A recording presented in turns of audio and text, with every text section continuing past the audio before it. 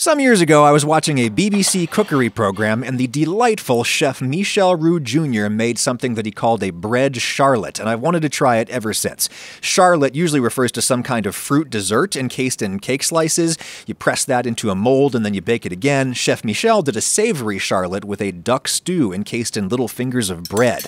I love the concept as a fun, individual savory pie to serve guests. It's surprisingly easy to do, and you could fill it with any stew recipe you like. I'm doing a chicken stew that I hope is going to be a bit more approachable than Chef Michel's recipe, which really relies on the fat left over from the duck.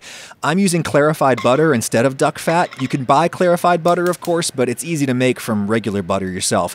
For my recipe, I'd say go ahead and do a full pound of butter, 454 grams. That's twice what you see here. I think you're going to want the full pound. You literally just let it melt over lowish heat, and then you'll see the 15 to 20% water content of the butter start boiling out. Do it gently or stuff will burn. We've cooked this about 10 minutes, and now it's moving on to the foaming stage, which you will definitely notice when it happens. It looks and sounds and smells very different from the boiling we had before. The foam indicates that almost all the water is gone, and if you want something a little more like Indian-style ghee, you let the milk solids in there brown just a little bit before you take it off the heat. A paper towel in a sieve is a perfectly good filter for clarified butter. You could certainly use some nice olive oil or something for this recipe, but I would not use melted whole butter. The outside of the pie would not crisp up as nice, or worse, the milk solids in there might burn. No more solids left in here though, just pure, slightly toasty milk fat. Before I do anything else, I'm going to get an ounce of dried mushrooms steeping in water, about 30 grams of dried porcini. I'll put in like 3 cups of water in there, 700 mils, enough water to keep everything easily submerged as you heat it up. The mushrooms are going to expand. I'm just giving that like 5 minutes in the microwave, and then the mushrooms can just sit around in there and soften up while we do other stuff. I've got 4 chicken thighs, the finest chicken piece for stew. If you can get them boneless and skin off, that's great. I'm just sloppily cutting out the thigh bones because I don't need perfect whole thighs. I need pieces, and I'm going smaller than I'd normally go on stew pieces. I think this dish is a little bit more delicate than a big hearty stew. Enough salt and pepper to get every piece really well seasoned, and then enough flour to coat everything, a handful. Chicken is just kind of slippery, and the flour coating helps it to merge with the sauce in a stew. It'll also thicken the stew, though one good thing to do is separate out all the pieces before you cook them. If I don't do this, they tend to merge into one giant meatball in the pan, and then you can't brown them very well. My widest pan on medium heat, I might as well steal some of that clarified butter to brown all of these. And as long as all the meat is in one layer, I really don't think you have to worry about crowding the pan. Yeah, you're going to have to boil out some water before things can really start browning, but that's fine with chicken thigh because it's virtually impossible to overcook chicken thigh. It's not like steak where you have to brown the surface really fast before you overcook the interior.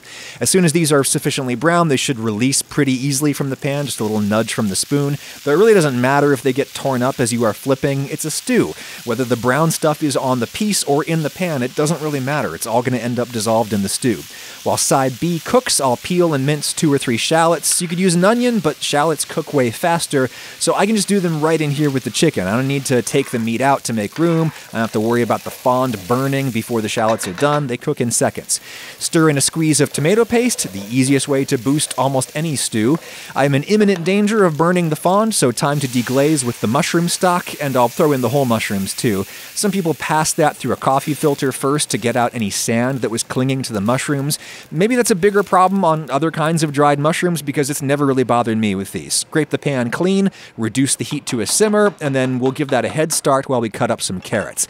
I don't feel like peeling them today, and I think I'm just going to do simple slices. Again, this is a little more delicate stew, so I want smaller pieces, and I don't care if they're a little over soft by the end. Stir those in, and it might seem like there's not enough liquid, but a ton is about to come pouring out of the carrots. So just let everything simmer, and now we've got a moment of downtime, so how about some tunes? Courtesy of the sponsor of this video, Cove Audio. This has been my go-to Bluetooth speaker for years now. It links up to my phone in a snap. Can you believe this guy on SoundCloud still hasn't been courted by the major labels? I mean, he's almost as visionary as the Cove split speaker.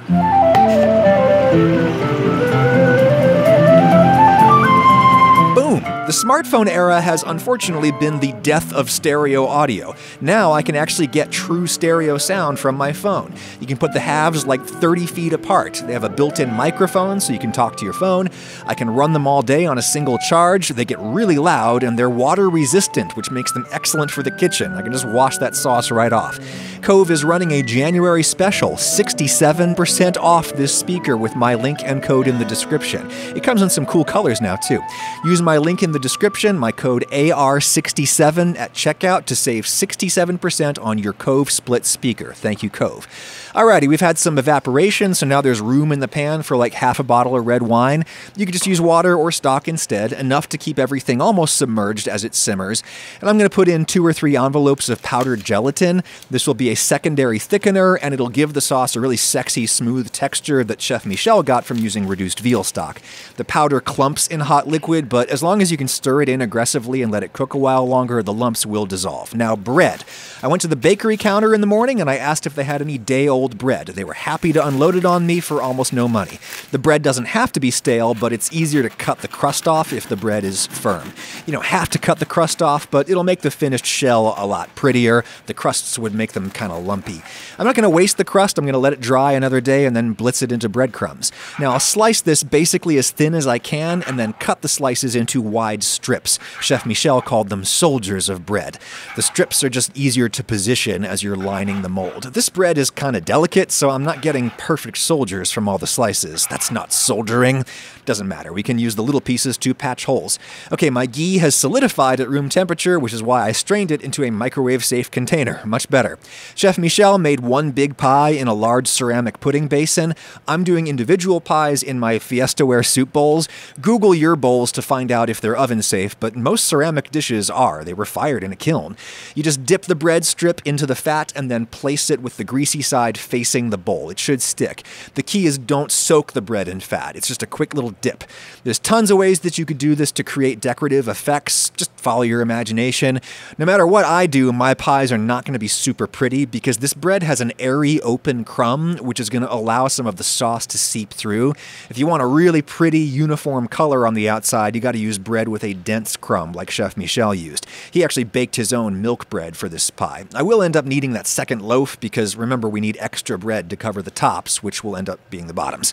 Stew looks good, nice and thick. I can feel the chicken pieces and the carrots have softened. The chicken's been simmering maybe 45 minutes. I'll taste the sauce and adjust seasoning. Needs more salt and pepper.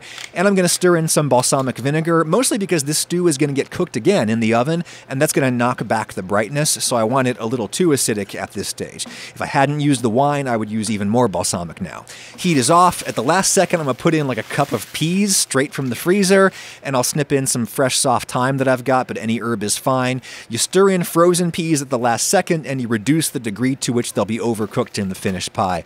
That stew would be perfect in a bowl right now, and frankly, it would be a much more sensible dinner, but because we are packing this in carb casings, I think I need to add a little water back into the sauce. The bread is going to absorb liquid, some of the water is going to evaporate in the oven, and the sauce could end up over-reduced and gloopy if we don't keep it a little too wet at this stage.